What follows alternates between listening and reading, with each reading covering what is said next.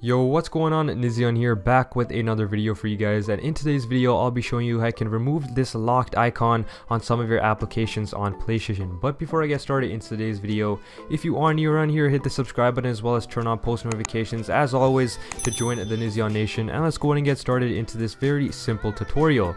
So first of all, what you're gonna need to know is you have to understand which account that you actually own this application on. Some people actually go ahead and game share their account, so what that means is they lend their account to other people so they can go ahead and access these games and applications on their consoles without actually paying for them. So it's essentially you're sharing an account to share these games and applications. So as you can see right here, it's actually locked, and whenever I try clicking on any of these games, it's gonna give me this error right here that it says that cannot use this content and you don't own this content, go ahead and buy it from the PlayStation Store.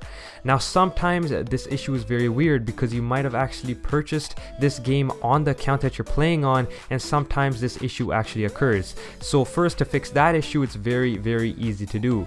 First of all, go under settings and then click on account management, and then go down to restore licenses and click on restore right there. It'll take you around 30 seconds to complete. It's very quick method right here that you can go ahead and complete this, and hopefully your lock will actually get removed off your applications. Now this does happen very like randomly, and it doesn't happen a lot, but once it does happen, it gets very frustrating. So hopefully that will be able to unlock the lock on your applications. Now say for example right here the lock did not work, and that's because I don't actually own this game on a specific user that I am playing on. So first, what I want you guys to do is go onto the user that you actually downloaded this game on. So I'm gonna go to the original user, and then what you have to do is, as you can see right here on the original user, the games are actually unlocked and I can go ahead and play them.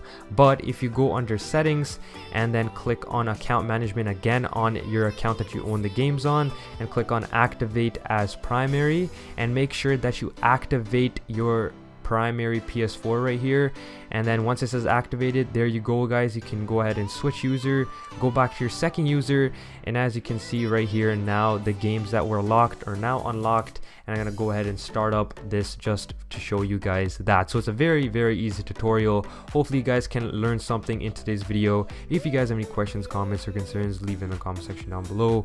It's been your boy Nizion. I'll be catching you guys in my next video. Peace out.